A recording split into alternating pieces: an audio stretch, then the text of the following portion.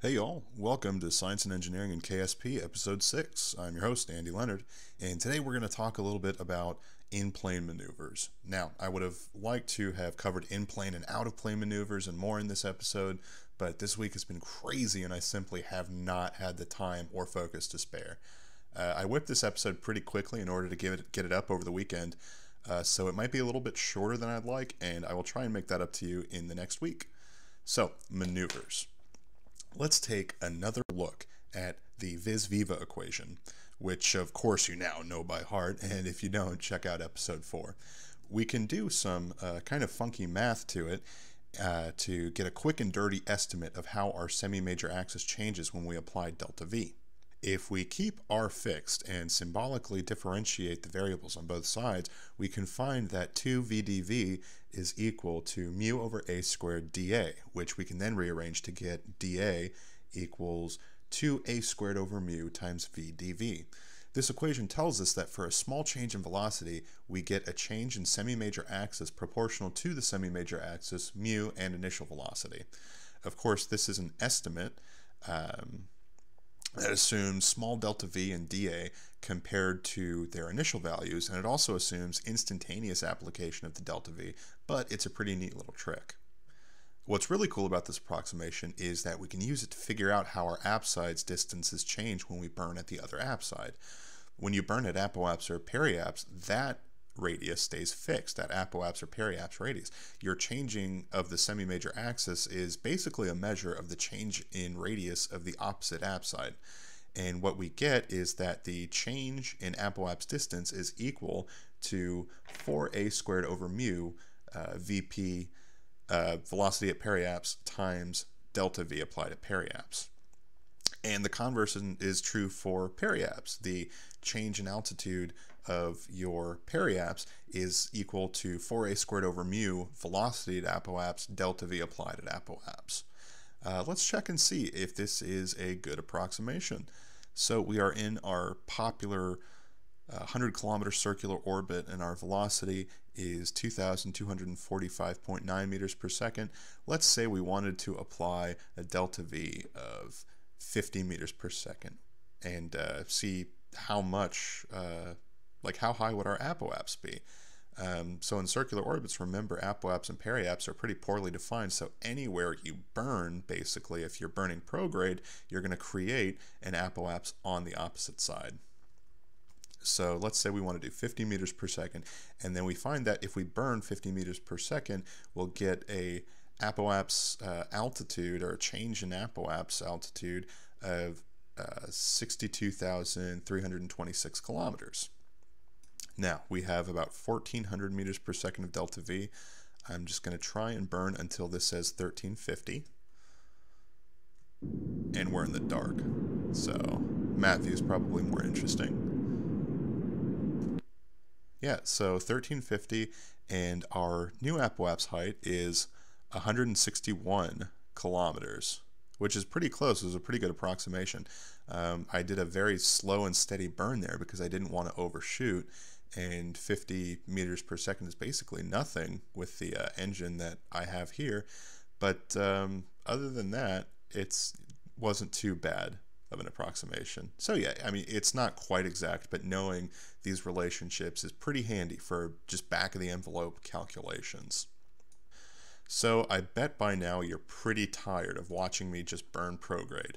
We have our pick of 3 whole different dimensions, and here I am just putzing about with the 1 point. And even though we're talking about maneuvers in the orbital plane, we still have a whole 360-degree range of possible directions to pick and burn towards. Surely not all maneuvers are executed along this prograde and retrograde line, right? Well, right.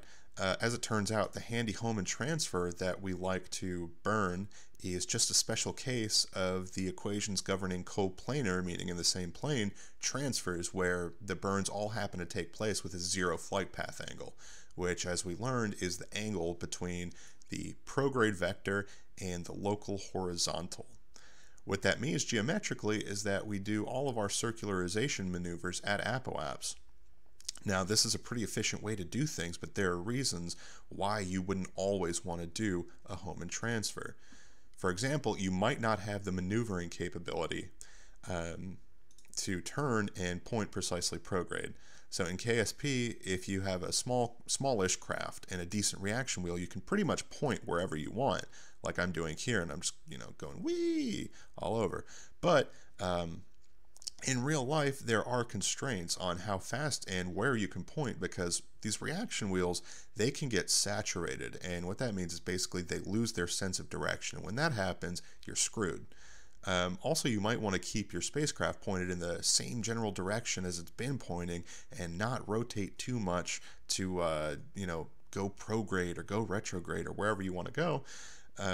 So you can make sure like your solar panels are getting enough sunlight, or to keep an area on the surface of the spacecraft pointing away from the sun for thermal considerations. Like for, if I cared about the Kerbal Engineer panel here and I wanted to keep it away from the sun because, I was an idiot and I have it exposed to the vacuum of space, then, I've got to point it this way, right? So to demonstrate what a transfer looks like, let's look at a case of a spacecraft deorbiting. Now, for whatever reason, we don't want to totally point retrograde, which would slow us down and deorbit us quickly and efficiently, but we want to lower our periaps to 630 kilometers, or an altitude of 30 kilometers, and get back home. So starting from our 100-kilometer circular orbit, let's pick a transfer orbit with an apoaps of 600 kilometers and a periaps of 30 kilometers. And so what you can see there is that the periaps of this transfer orbit is going to be inside of our original orbit, and the apoaps is going to be outside. And that's pretty important. I don't think I have enough time to completely talk about this today, but we're just going to demonstrate how this works. So now what we need to do is figure out some of the characteristics of the transfer orbit. We have a semi-major axis of 915 kilometers, an eccentricity of 0.3115, specific mechanical energy of negative 1.93 million joules per kilogram, and a specific angular momentum of 1.7 billion meters squared per second.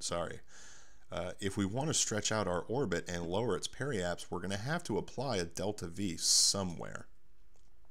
And we can do this at pretty much any point, remember, since we're circular. What we need is the velocity that our current radius would give us in this new orbit.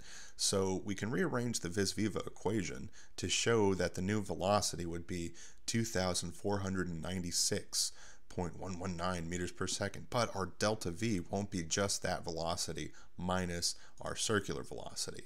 That would be the case if we were firing directly prograde, but remember, we don't want to do that, so we're going to have to do a little trig to figure out how much delta V we need to apply. Let's zoom in. So, since we are traveling, let's see here, which way are we traveling? We're traveling around to the dark side of the planet. And since we're traveling that way, our velocity vector is that. And basically what we need to do is we need to maneuver so that our velocity vector is pointing somewhere out here, right? Because when we do that, we get an orbit that brings us out there and around and back in. Hopefully that makes sense. So there's an angle in between those two, and you might remember that's the flight path angle. Now, our flight path angle for a circular orbit is always 0, but that's not going to be the case for our new velocity.